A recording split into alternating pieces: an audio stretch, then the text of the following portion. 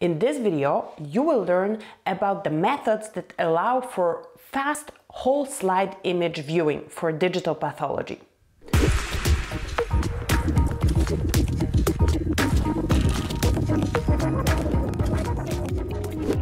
Hi, I'm Alexandra Żuraw and I'm here to help you do better digital pathology. So if this is what you're after, be sure to subscribe and click the bell below to be notified every time I release new videos.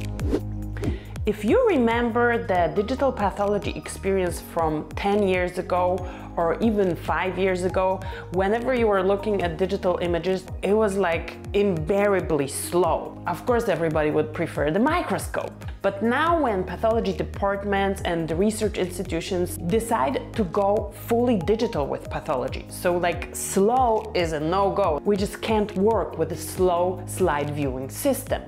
So today I invited an expert, Dan Lambert, the CEO of PathologyWatch, who is a computer scientist by training, and he is gonna talk to us about how to make this viewing experience fast, how they did it at PathologyWatch, and he was also a guest of my podcast, so I'm gonna link to the podcast in the description below, as well as he already talked to us in a different video about slide storage. So without further ado, let's hear what Dan has to say about fast slide viewing.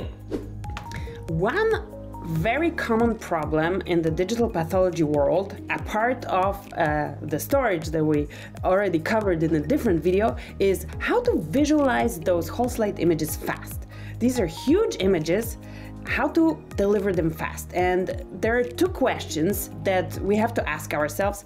Why do we need them to be delivered fast, and how fast is actually fast? So the answer to the first question, why do they need to be delivered fast? Because if we want to use it for pathology workflow, for like real life workflow, we have to match what pathologists are doing under the microscope. And the more experienced the pathologist, the faster they go under the microscope. Let's say I'm a mid-career pathologist. For a case or for a slide, something that I'm familiar with, I would need maybe a couple of seconds. For something more complex where I'm not so familiar, a couple of minutes. But when I started my journey in digital pathology, even though I was just an entry-level pathologist, I had to wait 30 seconds for a slide to open.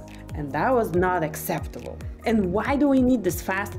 Because we want to do our job fast. And there are not too many pathologists. There is definitely more work than pathologists covering this work.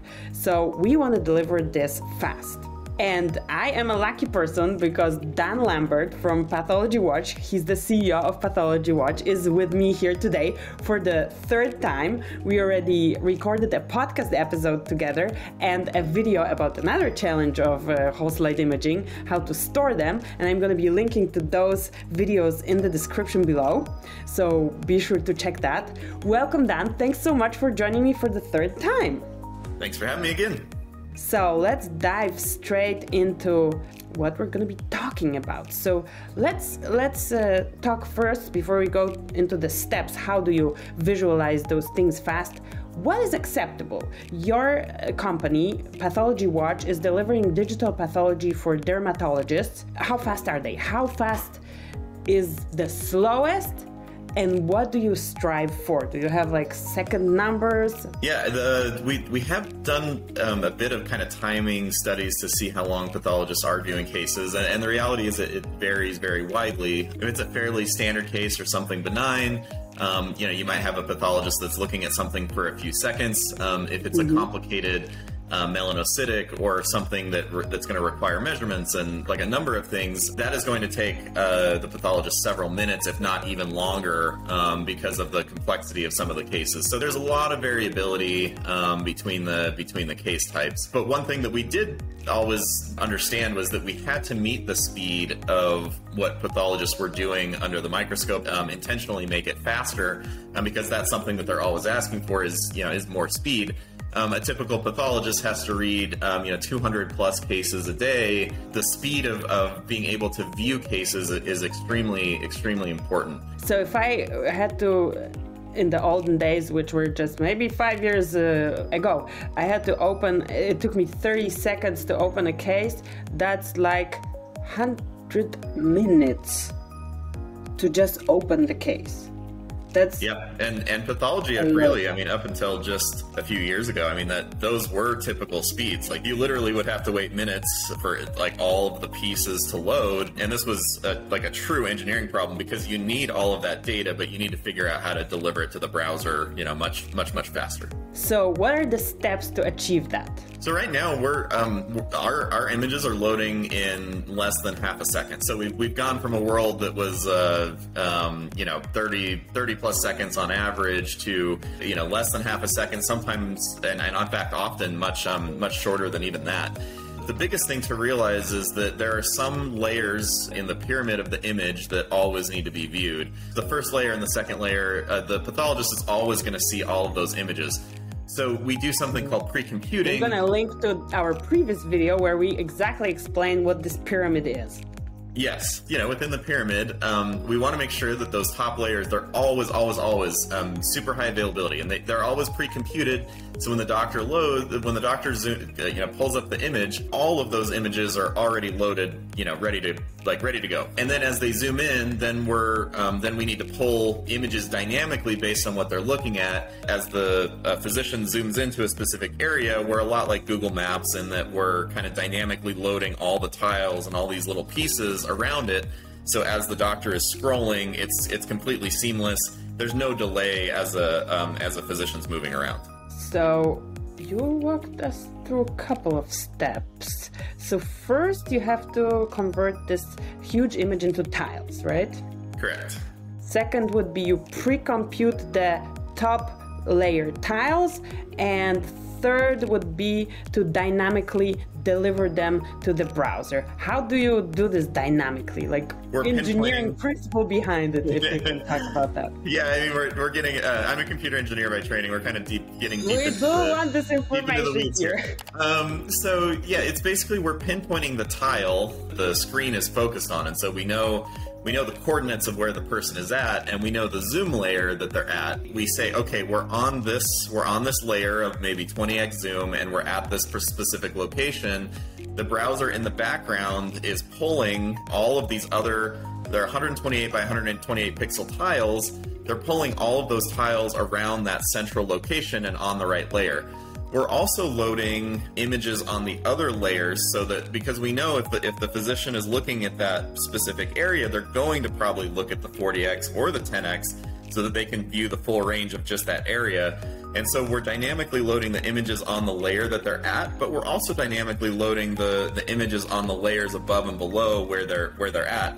And it's a very highly focused load, and so that. But when the doctor starts zooming around, like moving around, it's completely seamless. And our dynamic loading is faster and better than anywhere else that I've seen. And how does that relate to the internet speed? Does it very much depend on it, or is there like a minimum bandwidth where it works and below that it doesn't really work? How does that work? Yeah, we're trying to do everything that we can on the server side so that even if the physician is on a slower connection, we're doing the absolute best that we can without losing any resolution.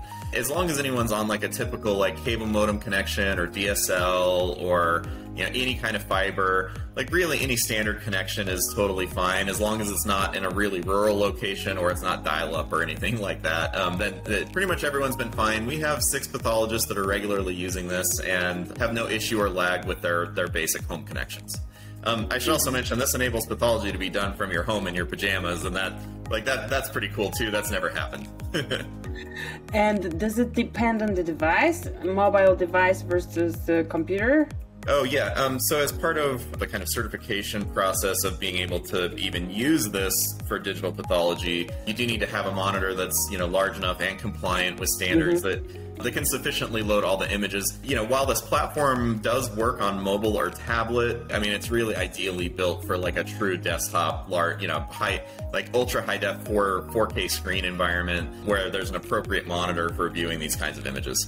So obviously for diagnostic work, but if I wanted like to, I don't know, quickly scroll through my cases and mark which are more difficult than the others, I could do this theoretically on a tablet as well. Yeah, absolutely. And in fact, our So our dermatologists, this is important to understand, our clinicians that are visiting with the patient, they're not lugging around a desktop. They're not making the primary diagnosis. They're showing the image to the patient and showing them, oh, this is where your tumor is, and this is why we need to do surgery. And in that case, that like a tablet works fine. It really just is, for compliance, it's just if they're working on like a diagnosis, they really need to have a strong internet connection, high availability, good monitor. Also, it's very important for compliance as well that every pathologist has access to the glass slide as well. It's important to know that this is meant as an addendum to the typical practice of pathology. If we wanted to take it a step further and incorporate image analysis in this, what would be the next step?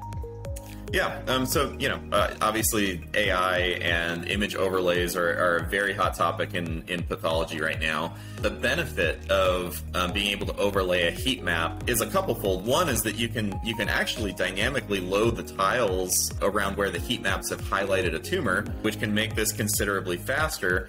But also it draws the physician eye exactly to where it needs to go, assuming that the AI has accurately identified the heat map. And so we're finding that physicians can go actually way faster if everything is loaded super fast and there's a heat map available. They can jump right to it. Like right now, I think a lot of pathologists think that digital pathology is going to be a slowdown, but actually our primary physician, Greg Osmond, Dr. Greg Osmond, he's a dermatopathologist, is finding about a 30% speed improvement. Just because, he's not having to load the next slide. It's really fast. Like once you get into the swing of the system, seeing the image, being able to make the diagnosis like right there on the computer, and then you're just clicking next, and it's automatically taking you into your next case.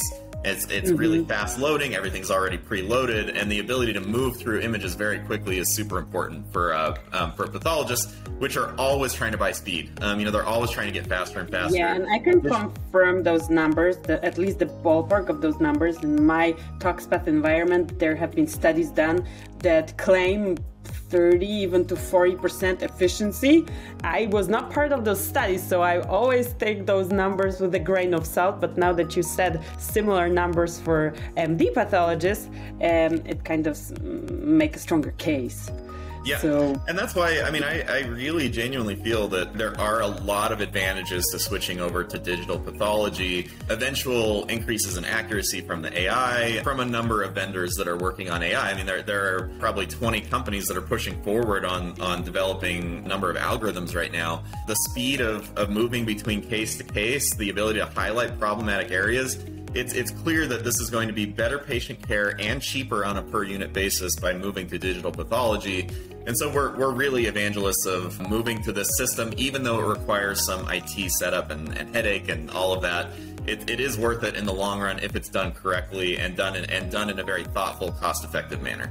Thank you so much for explaining this, and I'm going to link in the description below to our other resources, to the podcast episode and to our previous video. And if you're still watching this, you are fantastic, so be sure to check those resources. Thank you very much. Thank you. So be sure to subscribe and click the bell to be notified every time I release a new video. And I talk to you in the next episode.